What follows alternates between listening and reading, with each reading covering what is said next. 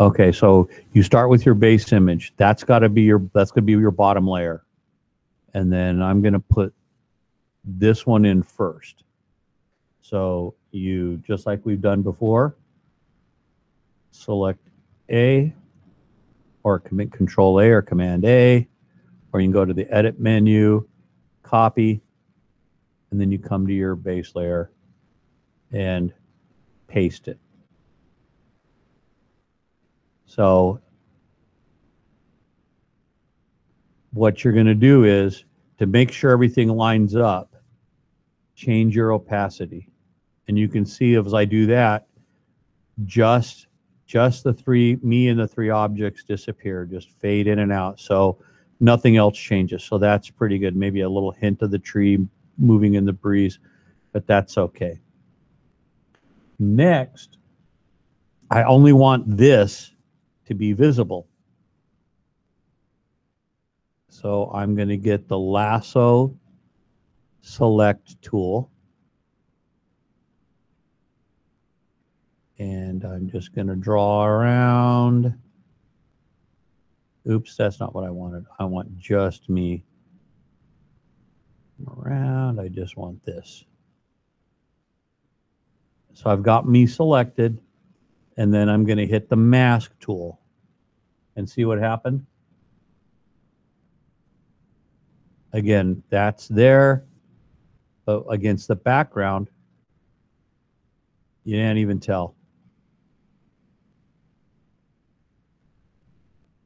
And that's why doing them relatively close together in time, so lighting doesn't change and the background doesn't change. And then guess what the next step is? Hit this second image. Control A, Control C, back to my base image. Make sure you don't have your mask selected for this next part. And then paste. And then here we go again. If I change the opacity, you can see that it's all good. So again, same thing. Lasso tool. All I'm going to do is just draw up around me.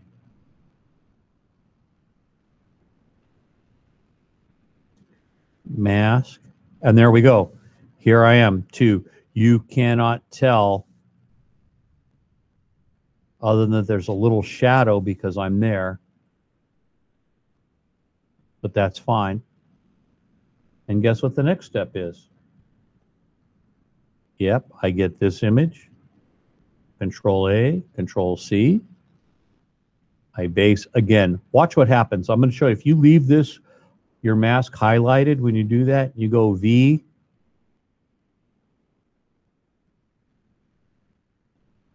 It fills in your mask and it messes everything up. So I want to go Z, Z. I need to get rid of that.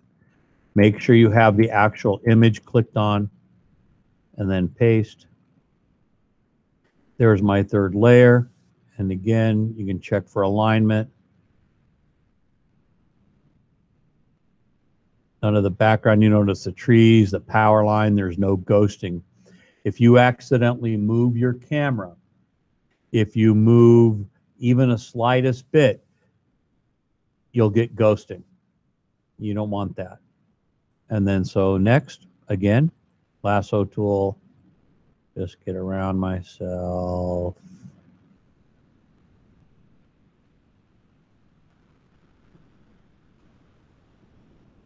Mask, and there I am. Now it is, I'm done. Almost. Next, I've got it looking the way I want. To make sure everything, any adjustments you apply are done in a clear, even fashion, you want to flatten the image. So you go to the layer menu. Actually, first thing I want you to do is go to the Save as PSD. I'll call this. Call it multiple me in that folder. So if I need to, I can come back to these layers if something went wrong. And then you're going to go to the layer menu, flatten image, and that merges all those layers down. Now I can go about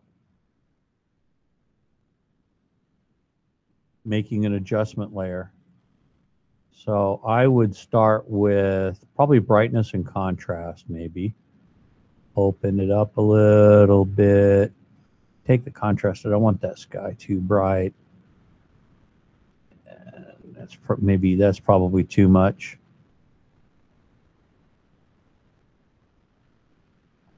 And there we go. Now, there I am. 3 of me racing myself in the backyard. And again, the quality, because it's a cell phone and it's a front camera, the quality is not good. The quality is not good. Yeah, and I guess my camera just shut off. I got to change the battery. I forgot to do that before class started.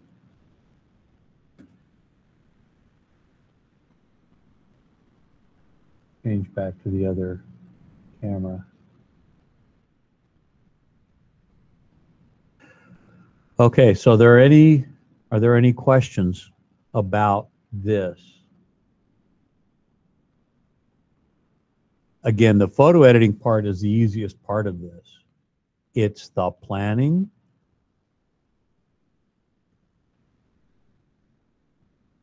and setup. Again, when you go to do this, and I didn't bring my cell phone in with me so I can show you, make sure you're using a front-facing camera. So you can see it, because you need to access the ability to take your picture without moving your phone. Move your phone a little bit, and the geometry of your room, of your background will change. And then it will become obvious that you did that. So I need to hear from more people a little bit more detail about what it is you are going to do, what you think you might do.